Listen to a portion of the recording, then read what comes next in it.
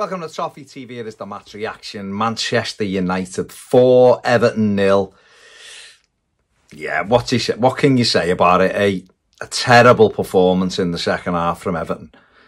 Probably a terrible performance once it went 2-0, if truth be told. The defence today, absolutely poor. Every single one of them was really poor today. Can't really have a go to Jordan Pickford, but the 4 defenders in front, and Jared Brandtwaite had a nightmare today. Ashley Young, really poor. Michalenko, bad. And Tarkowski's bad as I've seen him in an Everton shirt today. Really poor. And yeah, I mean, the manager went with a change up front. Beto came in and replaced Dominic Calvert-Lewin in the attack. He went with the core in midfield. I'd have had Mangala with Ghana personally, but the manager went with the core. McNeil in the 10, Lynch from one side and Jai the other. And Everton started the game really brightly, to be honest. Played slightly differently because Beto was there.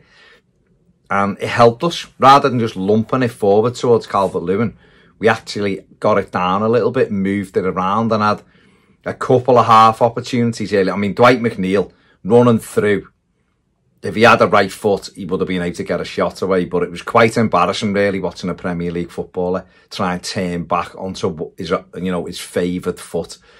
And you just can't do it. You can't do it at the top level. Try and get it back inside when all the space is over to his right. Just get it out your feet and hit it. And he wasted that opportunity. United had a couple of opportunities as well. Brandtwaite had started the game quite brightly. Couple of really good defensive clearances. And then Diallo missed an absolute glorious chance for them, really. Good ball by Xerxes. If he'd got it out of his feet, he could have just passed it in the far corner past Jordan Pickford. Everton were looking bright within Jai. And at that moment, you're thinking, we're doing all right. We're putting them under pressure. United didn't look like they were comfortable.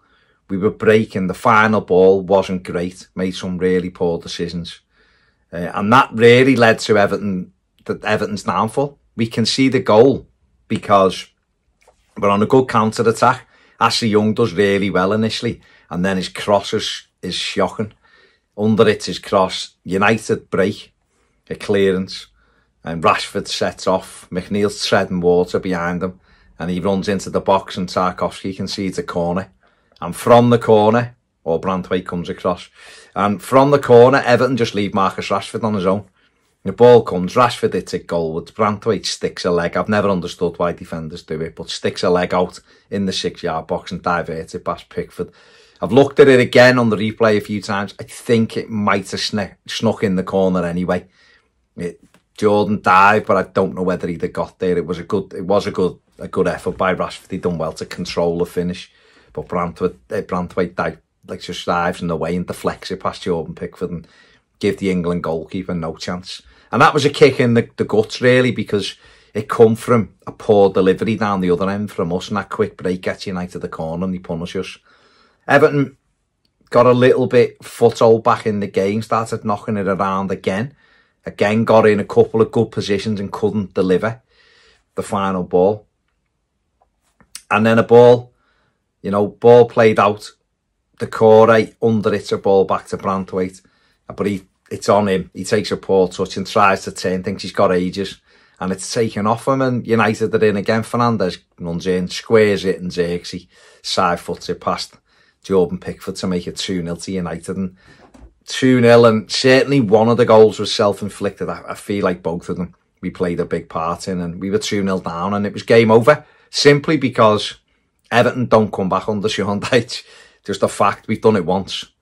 We've come back from a goal down to win once, and that was against Crystal Palace back in September. It's the same old, whichever way you cut it. 2-0 down, get in at the break, think he'll fire them up, he might make a change or two. Come out for the second half, and within 15-20 seconds it was game over. Michalenko and Tarkowski pair of them, I don't know what they're doing, and it's 3-0.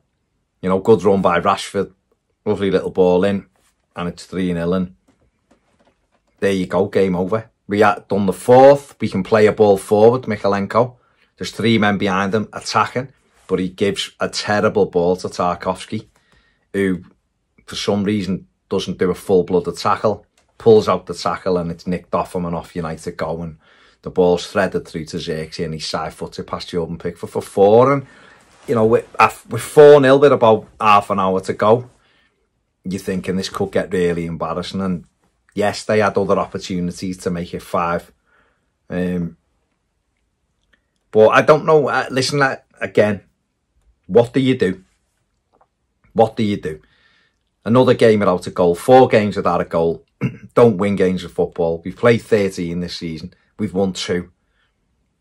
We haven't scored a goal in 4 games. We're bottom of lots of the stats in the Premier League. We've won 7 games of football since December, mid-December. And it's not good enough. It just isn't good enough. And people can defend the manager all he wants.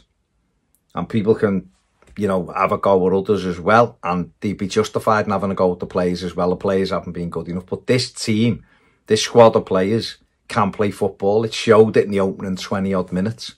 But there just doesn't look like there's any belief in anything they're doing. And you can't concede a goal and that's it. It's just not good. You have to put the work rate in. Manchester United, the biggest, most impressive thing about them today was the work rate they put in off the ball. Even at 2-0 and at 3-0 and at 4-0, they're chasing everything. Listen, I know when you're comfortable, I mean, I can't remember the last time I ever my 4-0 up, but when you are winning, it's easier to do those hard yards than when you're getting beat. But you have to do it regardless. Football's difficult.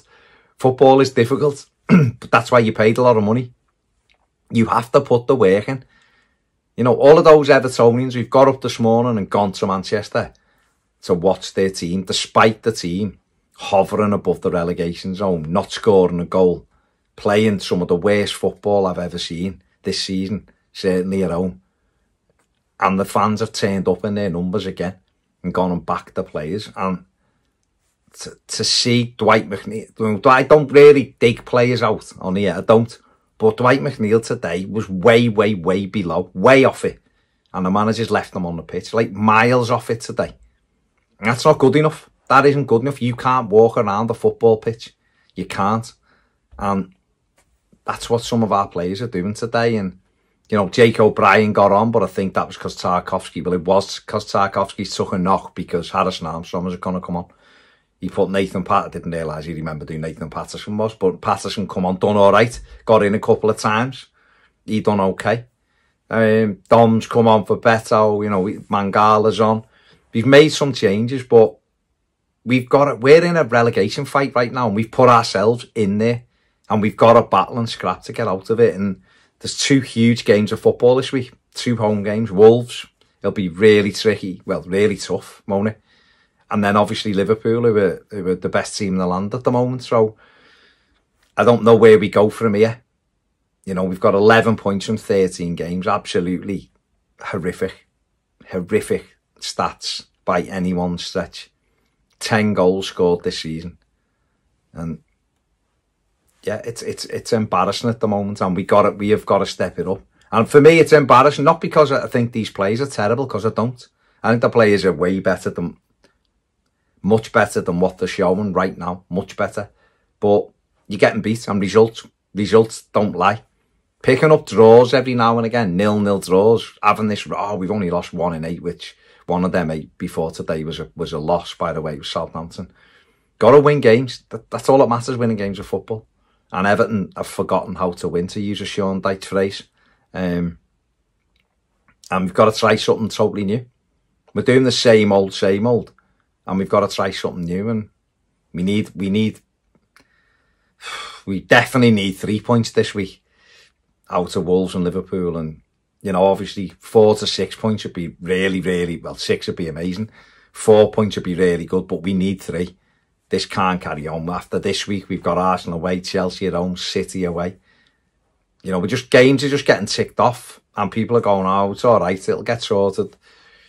Not good enough that today. Not good enough. Embarrassing. United hadn't scored 4 in a game since 2021, and that was easy for them. And it was a lot of it was our own doing, tactically and just players, like I said, pulling out to 50-50s, and terrible decision making has cost Everton today. And they're all going to have to be up for it Wednesday. It's a huge game now against Wolves on Wednesday, and that isn't good enough. Man of the match,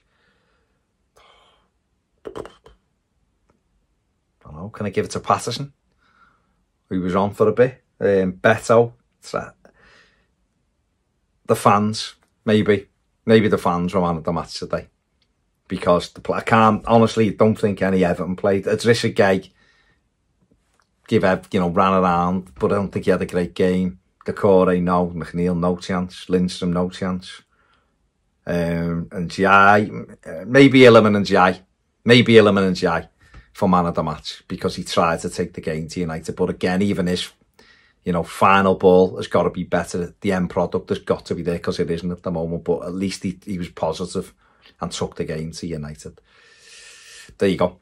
I've said way more than I thought I was going to say. So there you go. Let me know what you think in the comments section below. Another defeat for Everton, another game without a goal. A little bit depressing, to say the least. Thanks for watching. See you later.